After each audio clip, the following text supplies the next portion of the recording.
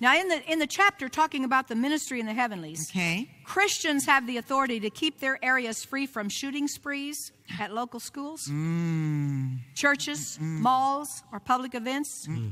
Yes. Islamic terrorist attacks. You can stop them. We're not having any in Branson. That's right. That's right. Branson, Missouri has 8 million tourists. My son, because we have a fire department out where we are. We're so far away, and they didn't have fire, so we got a fire truck, and we've got a fire department.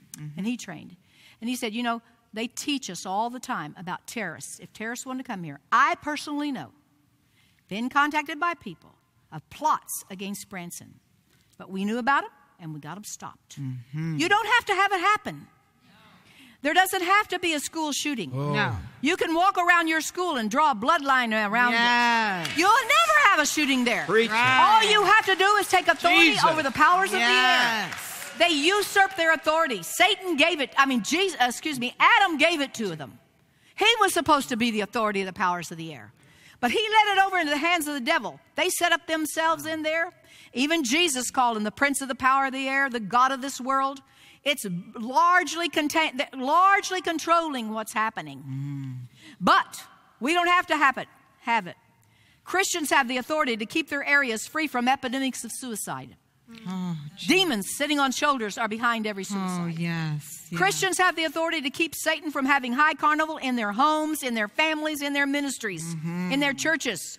Wherever demon forces are the culprits, we have the authority to keep them at bay. The authority comes with the new birth.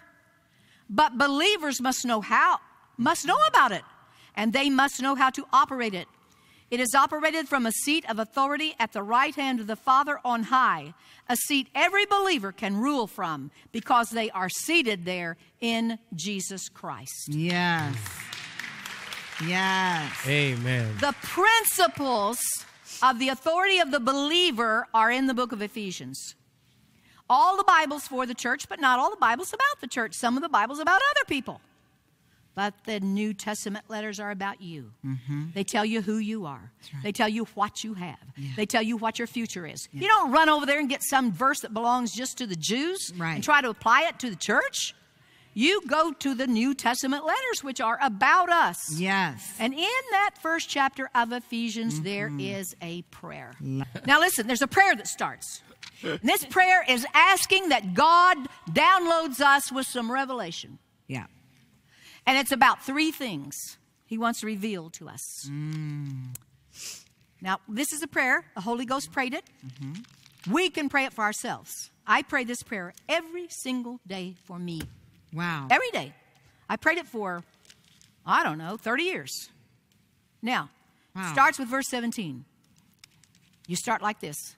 God of our Lord Jesus Christ, Father of glory, give unto me the spirit of wisdom and revelation in the knowledge of him. Let the eyes of my understanding be enlightened that I may know. And then it gives 3 things. What is the hope of his calling? What is the riches of the glory of his inheritance in the saints? But number 3 is what we're going to talk about today. Reveal to us what is the exceeding greatness of your power to usward who believe, according to the working of your mighty power, which you wrought in Christ when you raised him from the dead. Resurrection power. And set him at your own right hand in the heavenlies. Far above. Been good enough if he just said above, but he said far above. All principality, power, might, and dominion in every name that is named, not only in this age, but also in that which is to come. And you put all things under his feet, and gave him to be head over all to the ecclesia, the church, which is his body. He's the head, we're the body. The fullness of him that filleth all in all. And you don't stop reading there. You don't stop praying there. And we has he quickened, who were dead, slain by our trespasses and sins. Now you skip to verse 4. You could talk about the prince of the power of the air and how he's working down through people, but we'll skip that for now. But God, who is rich in mercy, in order to satisfy his great love wherewith he loved us, even when we were dead in sins, quickened us together with Christ. By grace we are saved. Raised us up together and made us sit together in the heavenlies in Christ Jesus. Here's what he did. Thank you, Jesus. He's the head. We're the body. When he quickened the head, he quickened the body.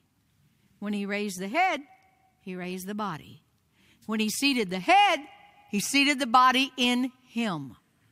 And he put all things under the feet. Where are the feet? The feet are in the body. You could be the little toe nail on the left foot, but the devil, you are far above him. Woo!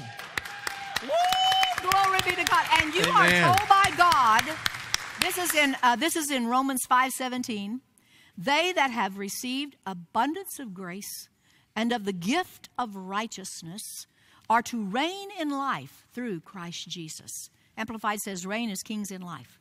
So we are to reign as kings in life. If you go on reading here, it says that the purpose of the ages, the divine purpose of the ages, ever since an age began, before the very first age, I'm reading now from chapter 3, to make all men see what is the fellowship of the mystery, which from the beginning of the world has been hid in God, who created all things by Jesus Christ, to the intent. Here's the purpose of the ages, to the intent that now, unto the principalities and powers in heavenly places, might be known through the church the manifold wisdom of God, according to the eternal purpose which he purposed in Christ Jesus our Lord. He, from the beginning, before there was ever an age, he had an eternal purpose that he's going to raise up a people. And that people is going to manifest God to those demons in those heavenly places. And they're going to be the manifested sons of God even on this earth.